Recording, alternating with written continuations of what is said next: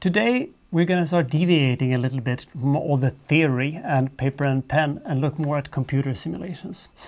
This is important for a couple of reasons. First, it will be the first step where we can move to more realistic systems. It will enable you to, in the labs, use computer simulations to test things on real proteins and make sure that I didn't lie to you.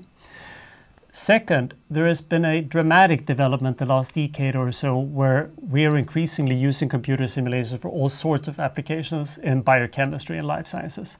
In fact, today, if you're publishing a high-impact structure of a new protein or ion channel or something, it can even be difficult to get it published unless you also have a computer simulation showing something of the mechanism.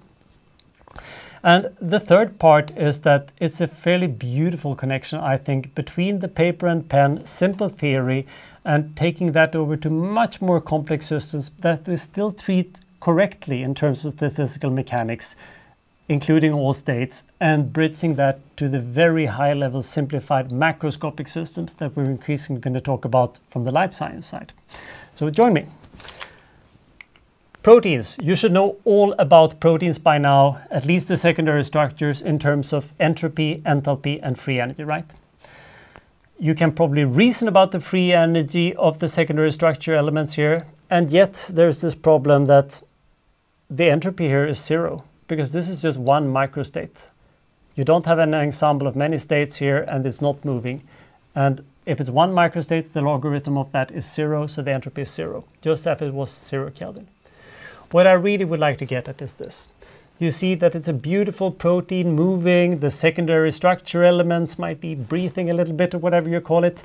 The side chains here are jumping a little bit back and forth, rotating around their torsions.